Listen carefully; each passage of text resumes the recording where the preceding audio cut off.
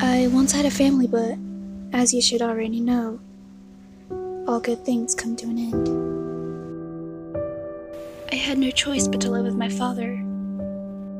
It was great at first, but I started questioning why my mother left me.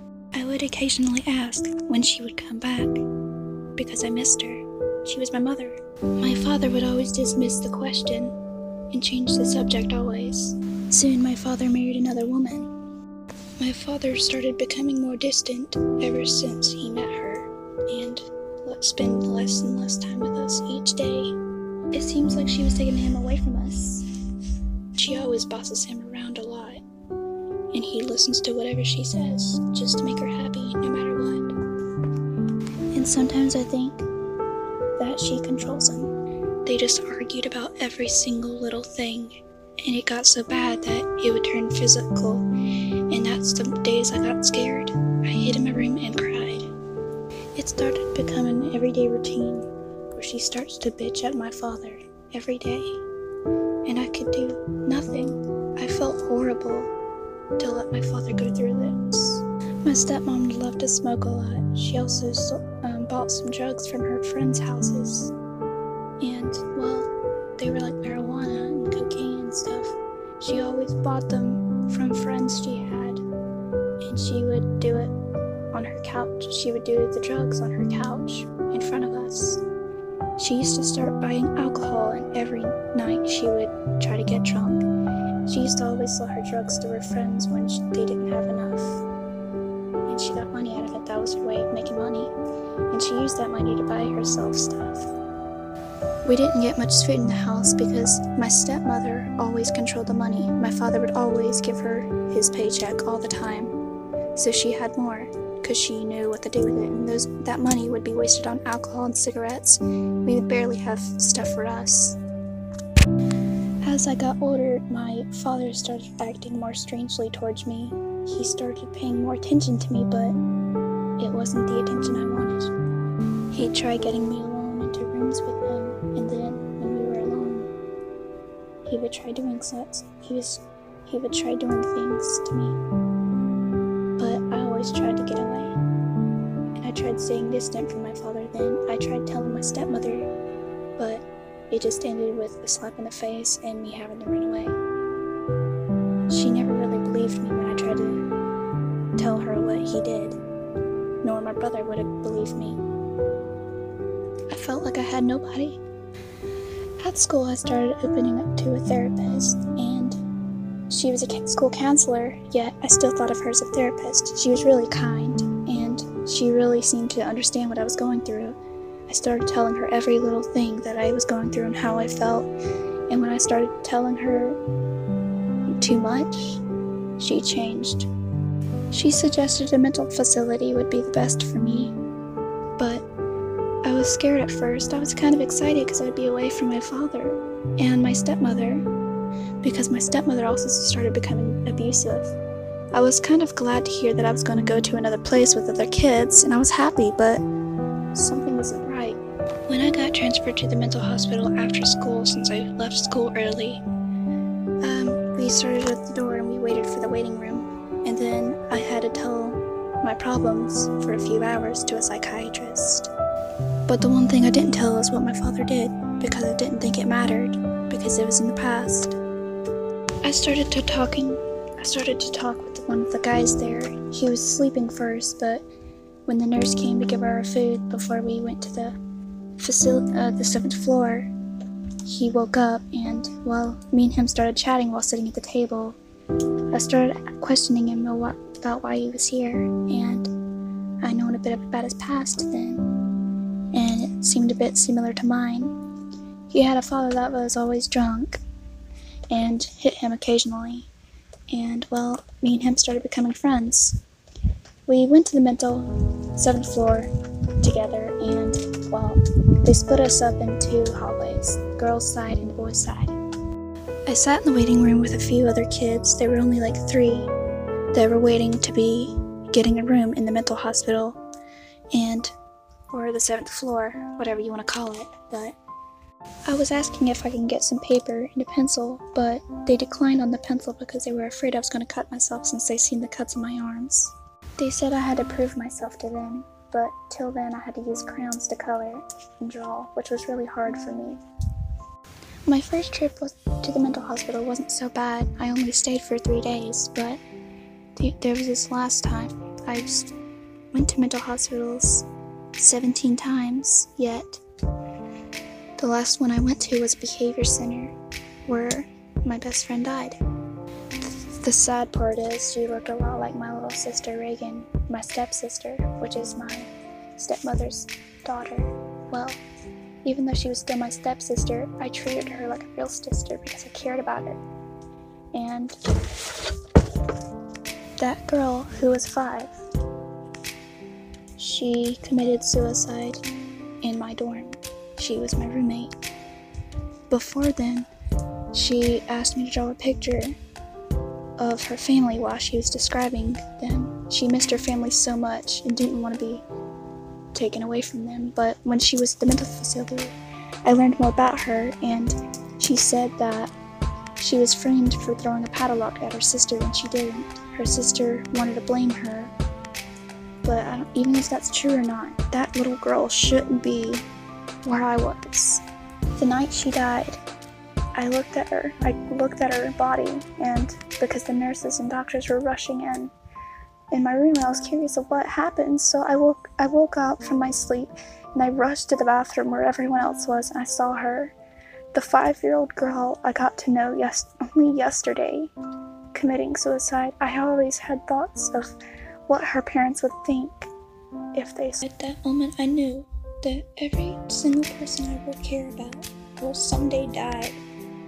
And I got a bit emotional. I was like, am I gonna die here too? Because I wasn't in the best shape either. I felt sick because the only person who really understood me was gone. Just like that. Just a snap. They were gone that night. They passed. I had to look away from her body because she looked too much like my little sister.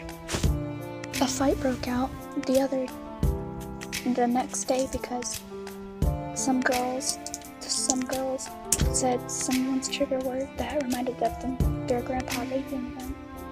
And a fight broke out. She was screaming, banging her head, and then she attacked that person who said the trigger word. Anyways, after I've been to the mental hospital 17 times, that last time, I didn't stop trying, but I started to hide it. I started hiding it from the world that I was clearly had a problem with myself, and nobody really believed it, so I learned to stay silent about my problems. I went back to school, and turns out that my bullies still didn't care. They continued bullying me to the point to where I started cutting worse because they would start doing physical harm to me, and they started saying things like, no wonder why your mother left you, because they started saying things after that of they kept counting reasons why my mother could have left me, and they weren't good ones. And I just thought that she left me for a good reason because it was my fault that she left me. So I kind of started to develop a mindset to hate myself. All I wanted to do was torture myself every single day because honestly, I hated myself then. Too much happened and I didn't do anything about it. And I always had that mindset, if my mother didn't love me, who will?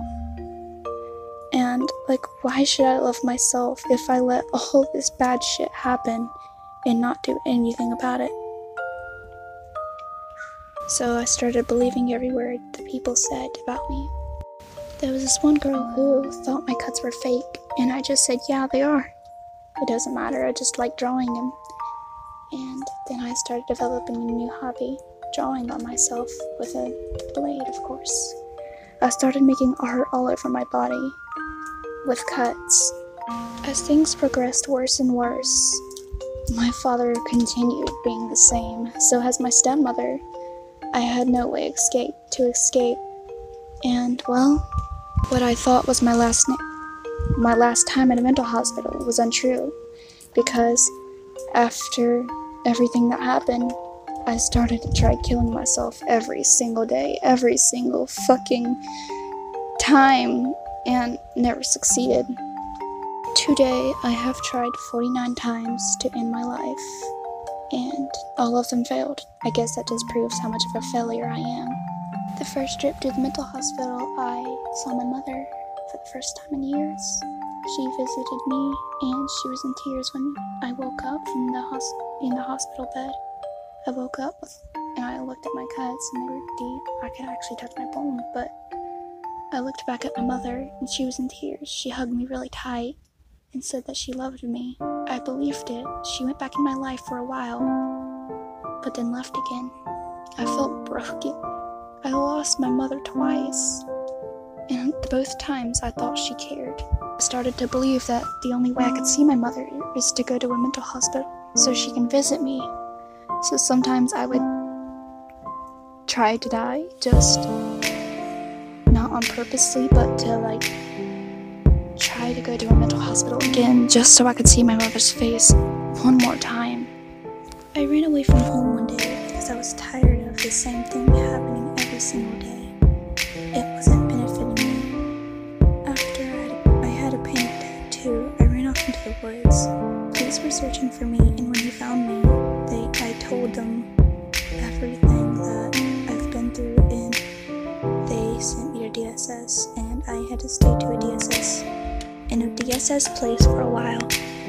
It wasn't a long while, it was a few hours, but the DSS lady kept calling every family member I have, seeing if they would take me and my brother in to keep us for a bit. But none of them said yes, not even my mother. But they called my grandmother because she was going to be the last resort, and if my grandmother didn't take us, then we would have to be split up into two different families in foster care. And I really did not want to lose my brother, so I begged the DSS lady to call my grandmother and spam her phone because the first time she didn't answer. But when the DSS lady called her again, my grandmother answered, and she accepted to take us in. So I'm currently living with my grandmother now. I mean, I'm happy and I have everything I want here, but I'm still missing something. It's like there's this constant emptiness that still leaves me to how I felt back then. I'm worried, and I fear every single day that one day my grandmother will leave me just like my mother did.